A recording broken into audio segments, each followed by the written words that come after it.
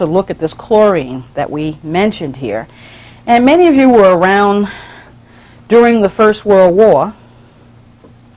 And do you remember the use of gas masks by the troops in Europe with the First World War? That was to prevent the chlorine gas that was used in an attempt to use biological warfare with the troops during the First World War. It was chlorine gas they used. Well, guess what, folks?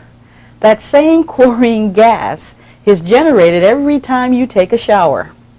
And in fact, you inhale more chlorine taking a shower than you do even drinking 8 glasses of it a day.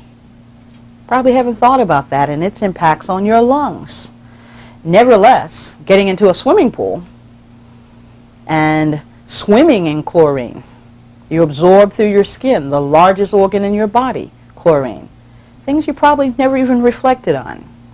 Well, when I put that chlorine with a body, and let's take a vegetarian to begin with, and say, well, I only eat vegetables, I can't imagine anything toxic would interfere with my body. Well, when vegetables decay in the body and they mix with chlorine, they turn into another compound. And the one that they turn into is trihalomethane.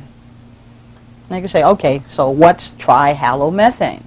How many of you take your clothes to the cleaners to get them clean? You have the occasion to go to the cleaners, okay? Well, the cleaning fluid that they use to clean your clothes is trihalomethane. So you can imagine that what you're introducing to your body is trihalomethane, or cleaning fluid. Terrible thought. The cancerous effects of trihalomethane have been very well documented. And you say, well, I don't understand. Why would they do this? Well, let's take another example, because you're not vegetarian. So we'll make you a meat eater. And you say, well, I don't have any problems with that. Wrong. That decaying meat stuff in your bowel, for all of you that have one bowel movement a week or one bowel movement every other day, turns into a fine paste in the digestive tract. And that paste deposits along the blood vessels and stiffens or hardens the blood vessels. So instead of being flexible pipes, we've now got these hard steel-type pipes within our system. And you wonder about where your high blood pressure came from. You wonder about hardening of the arteries and what's going on in your heart. Let's try a little chlorine in your system in terms of not being able to utilize or move out some of the things in your bowels. You know, the old middle-aged spread that guys take for granted is something that's supposed to happen. Wrong. A lot of that, the hardening that's going on there, is because of the elements that are in water itself. Then we add, what else do we have there? Well, the government has already decided that it can't use chlorine. I mean, they can't add any more chlorine to the water. They recognize that there are a lot of bacteria, viruses, and fungi that they would like to kill. But if they add more chlorine, they know that they're stepping into some very toxic levels. So what are they adding additionally to make things more, or to make them more safe so that they're not as dangerous from an infectious disease perspective? Guess what they're adding, folks? Mercury. Now, for all of you that know about the old amalgam scenario in terms of not having amalgam in your teeth and how it reacts with the body, you know the toxic nature of mercury being in the system. And guess what else? They're not required to tell you that they have mercury in the water. The laws are written so they only have to tell you about chlorine. They don't have to tell you about mercury. In Michigan, in Washington State, and Washington, D.C., mercury is added to the water systems. So you get an idea that perhaps it's not the safest thing in the world to be drinking at a time when I'm saying to you, drink more water. In fact, that's what got me into this in the first place. You know, I got across to my patients that, yes, you should drink more water. And then they turned back to me and said, okay, doc, what water are we going to drink? And I got stumped.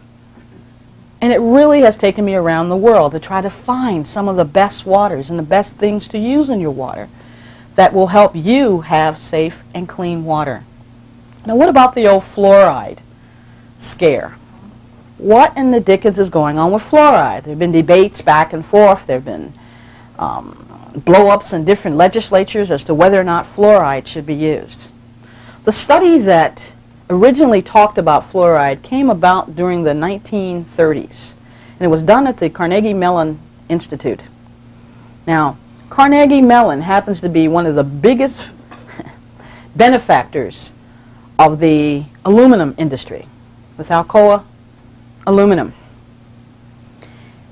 The aluminum industry has a problem. They don't know what to do with the byproducts of making aluminum. And in fact, around any aluminum plant, you'll find there's no vegetation for miles.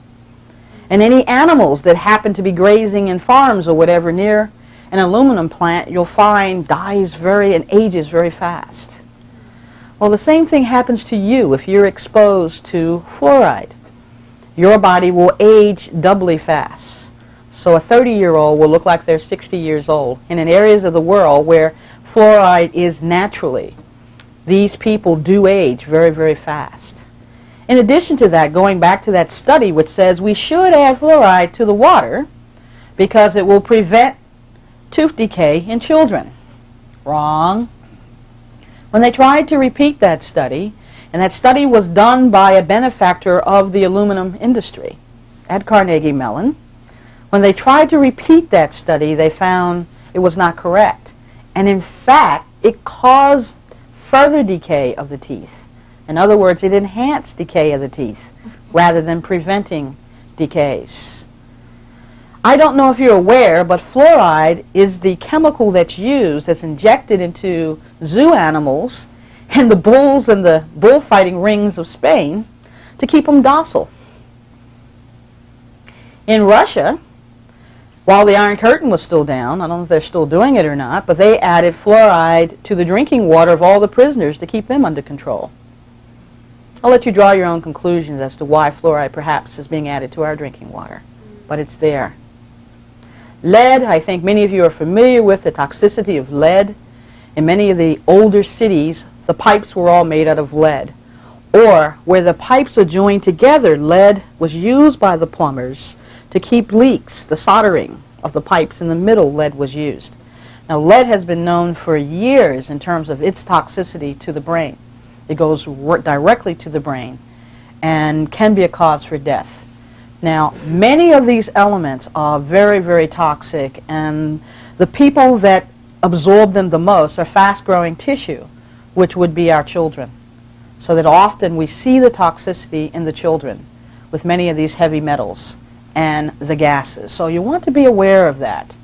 In fact, there was just a year ago an announcement in the Seattle system of the worry about lead in its water systems. It's very high in a number of the old houses in Seattle. There are a number of old houses here in this area. So don't think you're out of it just simply because you don't live in a big city. Many of the old farmhouses still have lead as the basic pipes that they use, the old galvanized pipes, or the solder used in the pipes are made of lead. So you may want to, take note of that. Now, I thought that we'd move from there, and let me just say, we're in a world where the word filter versus purification system, as we move into this new century, are the terms that we're switching from.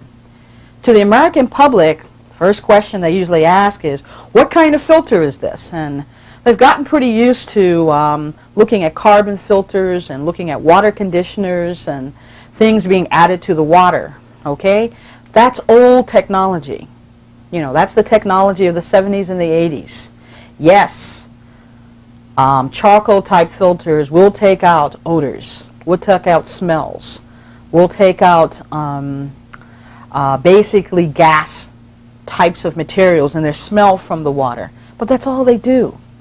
You want to know about what things will actually convert the water into a drinkable or to a live thing that you can absorb into the body. About 25 years ago, and through this community, we had people very much interested in BEV water. And what did BEV water mean?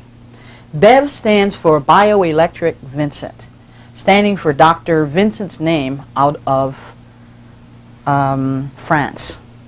He decided to come up with a standard that could be used for measuring how toxic water was. And so things were divided into what we call BEV units.